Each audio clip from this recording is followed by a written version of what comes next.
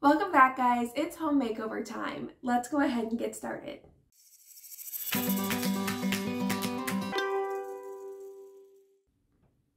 In today's video, we are going to be going over my craft room / studio. I am very excited to have this space that I can start getting up and going again, and I just am going to walk you through where we started, how we got here.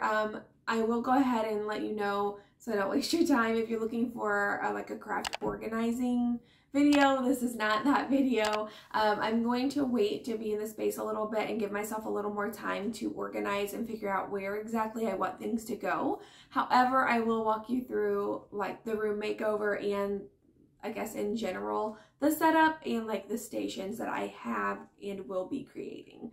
So let's start with, we immediately pulled out all of the carpet and scraped all of the popcorn ceilings from the house. We only had carpet on the second level, but we pulled it from all of the bedrooms, including the room that I am now using for my studio. Scraped all of the ceilings, did everything we had to do to get those done and painted and ready to go. And then before the new carpet came in, we were able to go ahead and get the trim painted around the bottom, as in the baseboards. That way we didn't have to get a paintbrush with fresh paint close to the new carpet.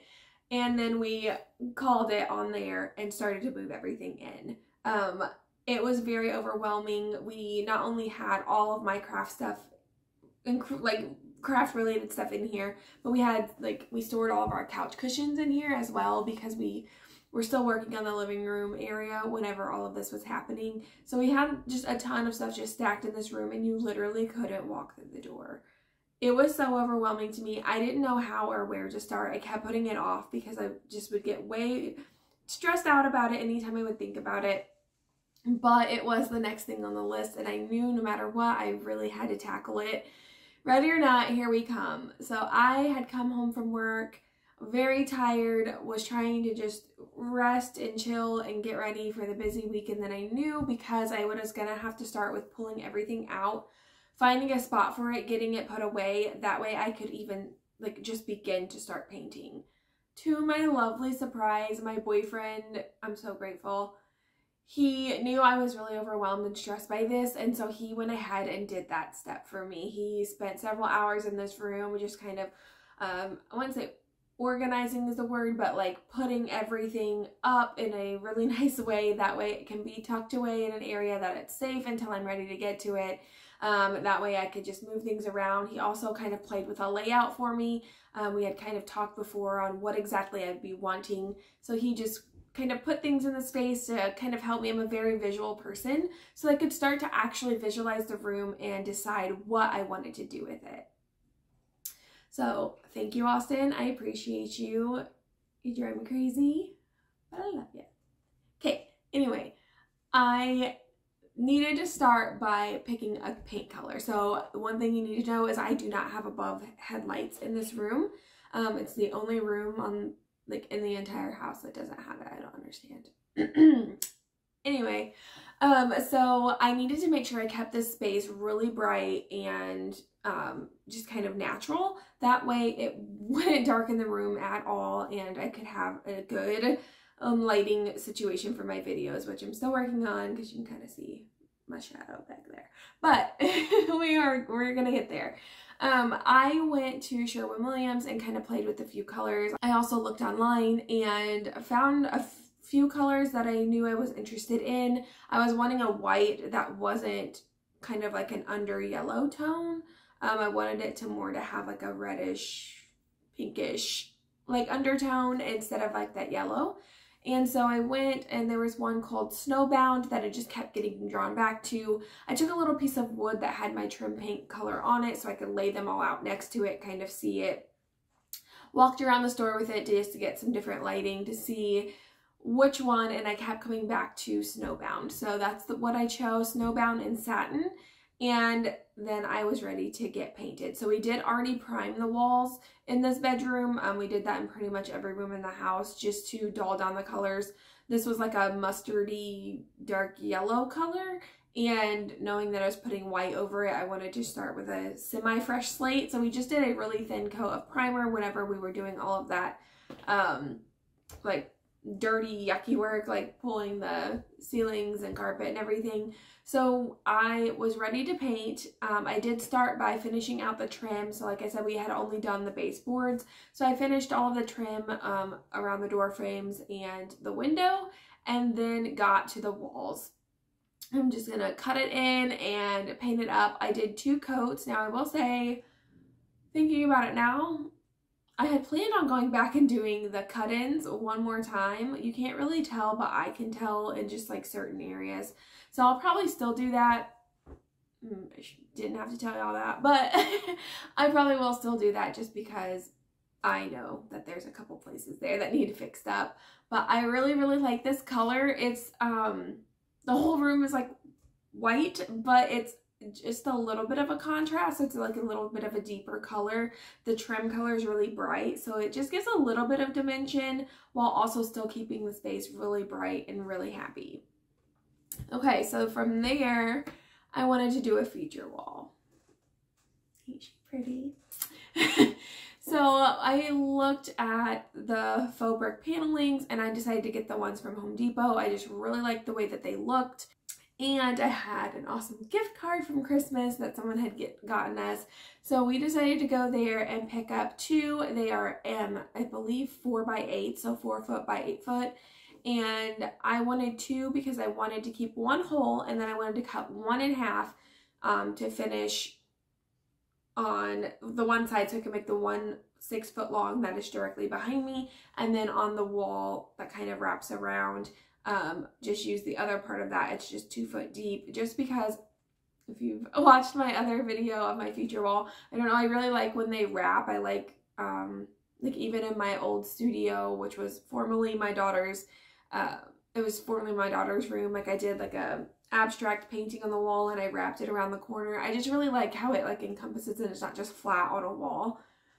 I don't know, it's just what I do. So anyway, we had to get the measurements for that, so we started with our wall measurements.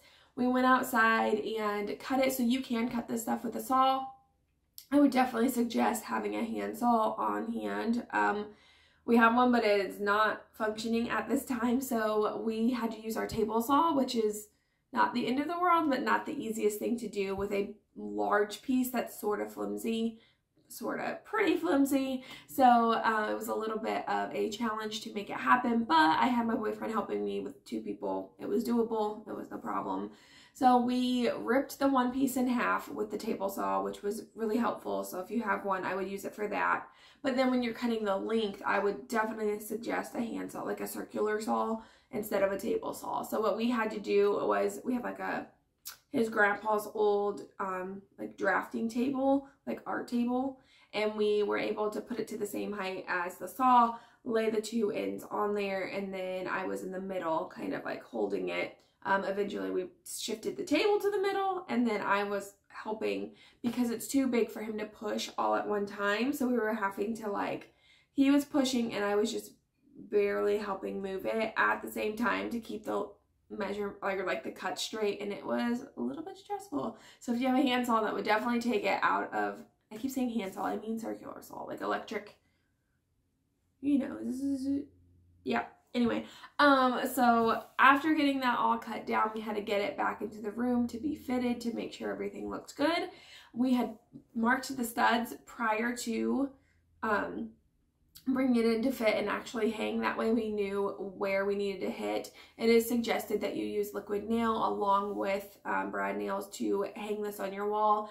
I did not do that because I don't know how permanent I want this to be. You can still pull it off the wall with the liquid nail, but there's a chance that you could rip the front, like the facing of your drywall, and I didn't want to have to patch everything if that were the case. So we put in a lot of brad nails all up and down all of the studs, and I really don't think we're going to have an issue. It was very secure whenever it was on there. So we did that. We were careful when you're making your cuts. If you want your brick to line up, make your cuts from the same side. So like pick a top and a bottom, mark it. Okay, well, I'm going to cut the length off of my bottom. And that way all of your bricks are being cut at the same like point. And then make sure when you hang them on the wall that you're also lining those same. So whatever you chose as your top is your top versus your bottom. That way it's going to be easier to line them up. It may not be perfect, but it will look way better than if you just like have a half a brick meeting a half a brick. So anyway, that is just a little tip that I have for you. But we got it all brad nailed up, and we did have to cut around the outlet that we have down here. So we just used our Dremel multi-tool with the oscillating head. So it's like a flat head that was very perfect that we could, he just kind of like held it on and sawed through it. And it worked really well and gave us really straight edges. That way when we pop this on the wall, the outlet obviously can go through so that it can still be used, and that this piece will sit flat on the wall.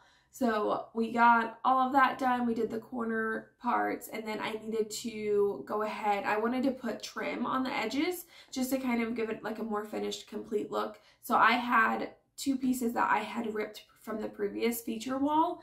That way I didn't have to cut anything again. So I just cut them down to the length I need, and I put those up on the wall as well. And then I was ready to patch all of my holes.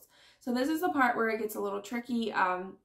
I didn't think I was going to have as much issue with this as I did. So I just patched in all of the little brad nail holes, which you could honestly hardly see. But what I was worried about was like the paint not sticking to that like metal and you seeing little shiny dots behind me. So I went ahead and found all of them and patched them, and then I patched in the seams. What I did was take the drywall filler that I have and fill in all of the cracks, and then because the 2 directly behind me didn't perfectly line up, I kind of used it to kind of fill. So like if the bricks kind of sat like this, I filled in this section right here to kind of make it less harsh. And then I did build it up with a little bit of texture, which I think if I wouldn't have done it, it would blend a little bit better, but you live and learn.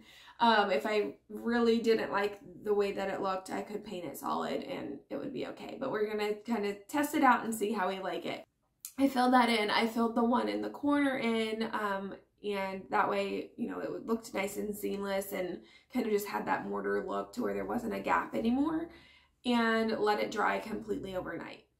The next day I was ready to paint, so I still used that snowbound and I did water it down. I didn't want a super thin whitewash like I did, for instance, on my fireplace downstairs. If you saw that video, I wanted it to be a little thicker, one, because we're working over carpet. We just paid a lot of money for this carpet and I didn't want to ruin it. So I did cut trash bags and put them down. That way if I made any splatters or anything, it would keep the floor safe. But I also didn't want... I wanted to be able to see some of the brick still and get some depth in it, but I didn't want you to see the red. I wanted it to still, like I said, be white and pretty, I don't know, see-through, but not. I don't know what I'm talking about anymore.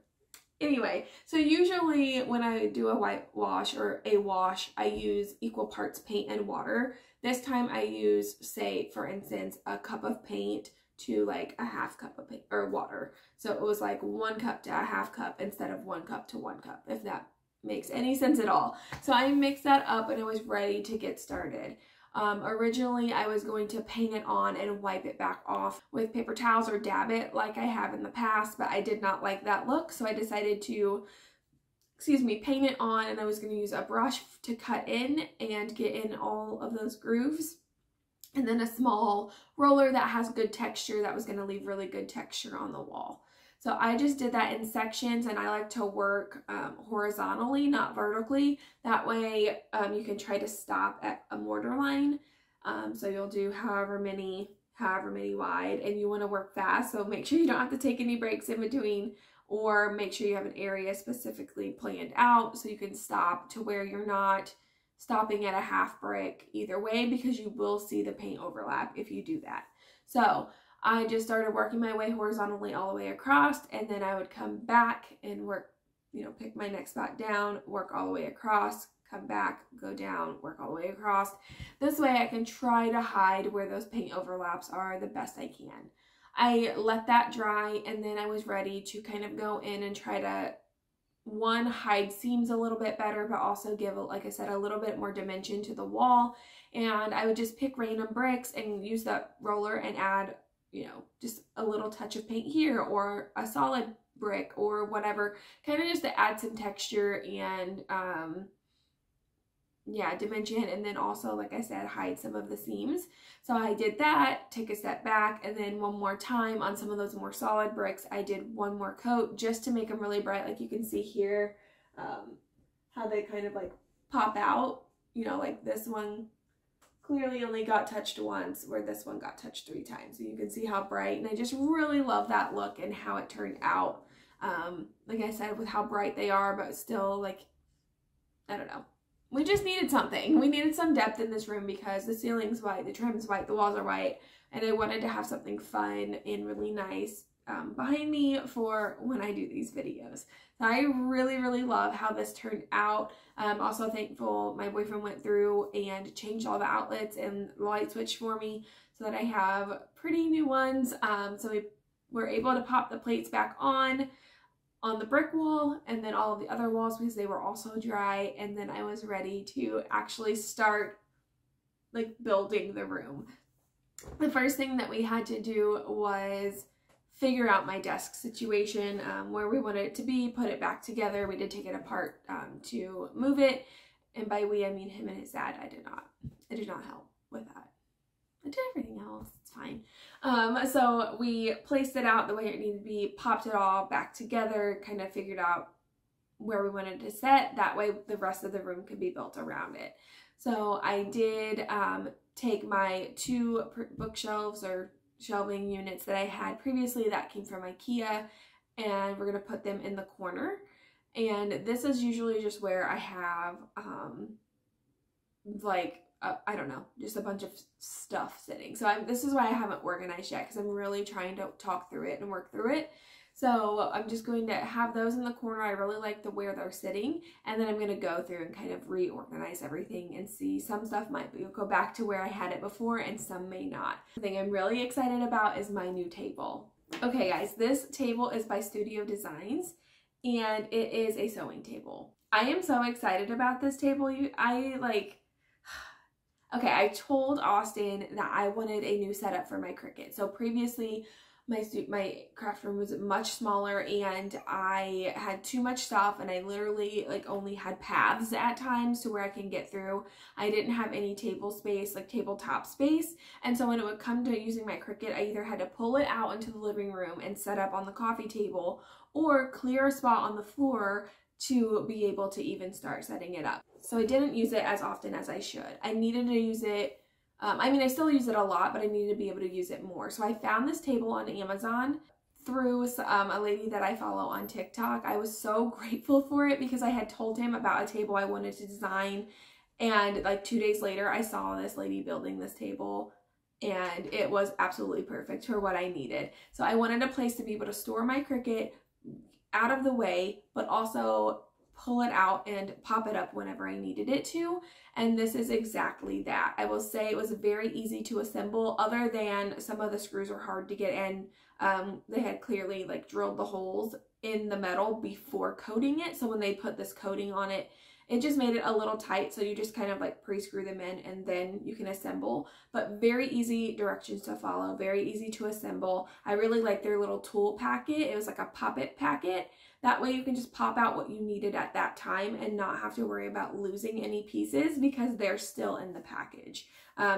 I did not really film myself doing this because I honestly just didn't want to be on camera, but it really did go very smoothly. I did the whole thing. I didn't, have to have extra hands or anything.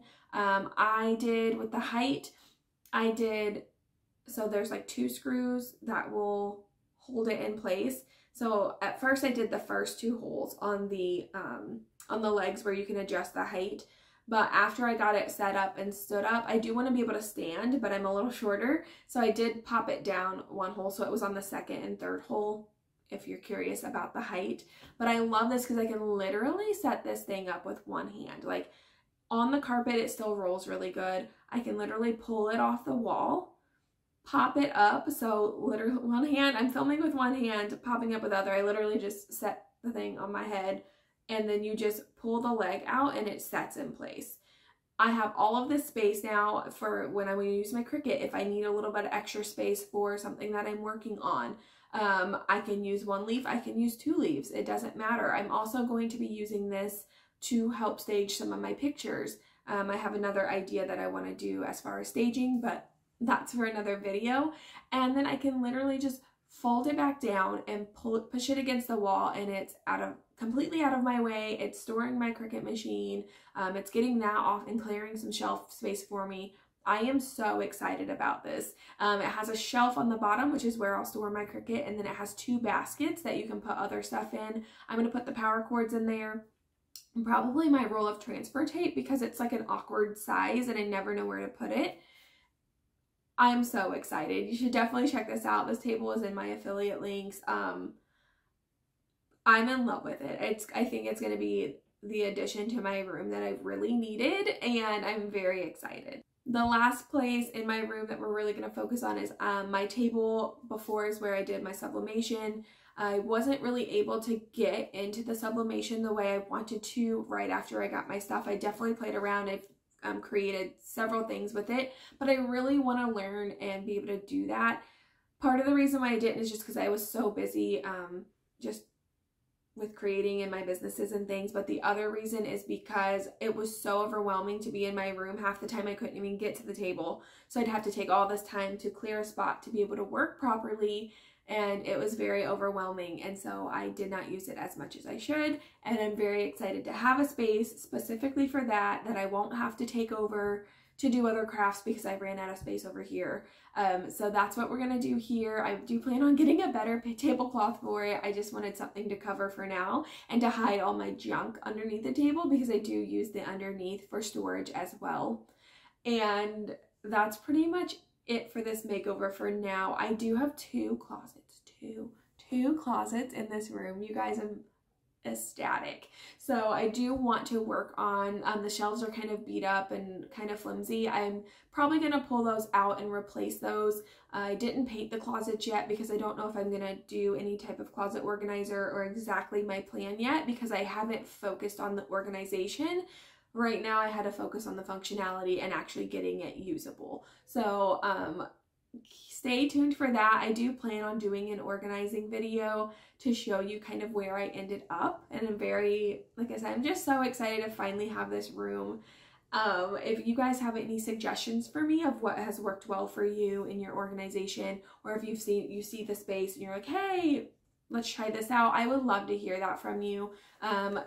Consider giving me a thumbs up on this video if you like this content, if you think that the feature wall and things turned out well. Consider subscribing. I really want to hit a subscriber goal of 5,000. A lot of the people that watch my videos still haven't subscribed, so I'm just going to put out this little please, if you're here for multiple videos, please consider subscribing. I understand I usually would watch 1 or 2 of someone's videos before I would do it, so if you're back or if you are new, check out a few other videos and see if this is a channel you want to hang out at. So I'm gonna stop talking now. I'm going to take you guys in for a closer look, and I'll see you next time.